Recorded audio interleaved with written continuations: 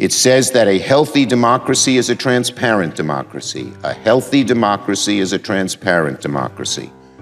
There's an approach to political questions that the conservative in me rebels against. Let's call it the "you can't have too much of a good thing" fallacy. Virtually every popular idea in American life has cheerleaders for this fallacy. You've surely heard someone say something like, "the only cure to the problems with free speech is more speech." One of my favorites is this idea that transparency is always good because sunlight is the best disinfectant. But sometimes you actually need to do things away from cameras because you can't negotiate things in public. And having everything done out in public makes everybody lock in to their positions. Anyway, broadly speaking, I take the opposing view on nearly all such claims. This doesn't mean I oppose free speech or diversity any more than I oppose cheesecake or scotch. Rather, I subscribe to the view that life, and especially politics, is full of trade-offs. Our 50-year-old experiment with democratizing candidate selection, the primary system as we know it today, has gone awry. Last week on CNN, I made what I thought was a fairly conventional point about how the rise in small donors has had a distorting effect on democracy. And now small donors are actually one of the biggest problems for democracy for the GOP because large donors actually have a strategic view about moderation, who can win, who can't. Small donors really are just venting their spleen with their credit card, and they lock candidates into positions that can hurt them in a general election. When I made such arguments, they were usually well received on the right and absolutely loathed on the left. And the fact that he got away with saying that on a panel of ostensibly liberal, left-oriented, he was not challenged whatsoever. In fact, the host says that is so brilliant. I would like to hear more about that.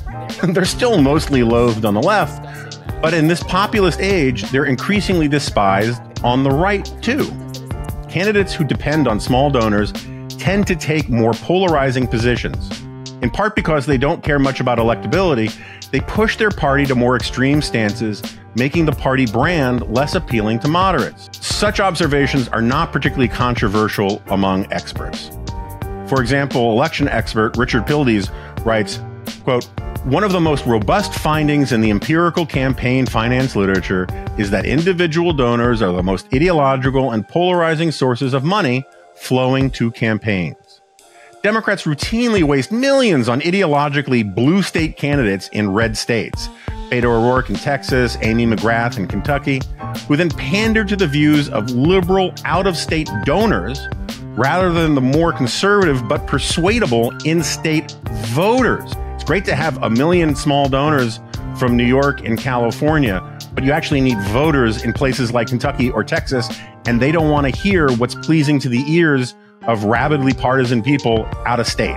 On the right, small donations tend to flow to candidates and grifters vowing to wage war on the mythologically all-powerful establishment. After she lost her bid for Arizona governor, Kari Lake raked in $2.5 million, 80% of which came from out of state.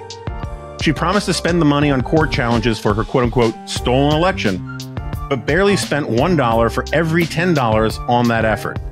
As uncontroversial as this is in the real world, it's now heresy on certain quarters of the right, particularly among those who make a living trying to keep small donors angry enough to provide a credit card number.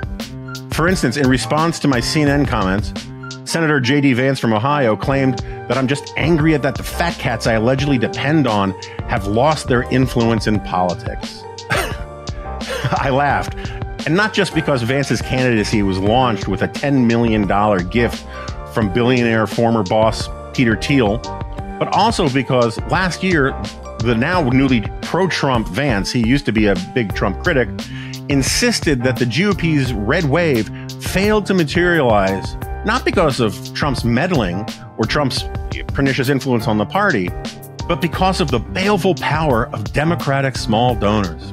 A common refrain among my dyspeptic critics, and I got swarmed on Twitter like you wouldn't believe, is that small donors are enriching democracy by participating in it. They're just great citizens. Obviously, this is true for plenty of individual small donors.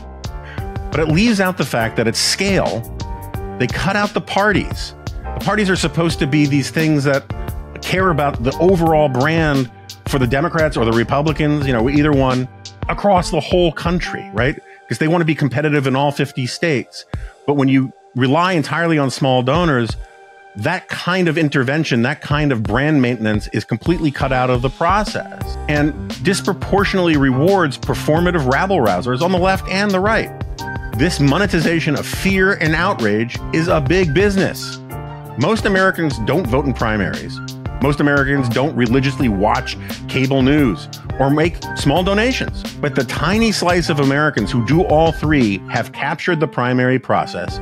And because most candidates worry about primary challenges more than general election ones, this sliver has outsized influence over politics in general. I'm not for banning small donors, but if you think polarization is a problem for democracy, then it's hard for me to see how they're not part of it.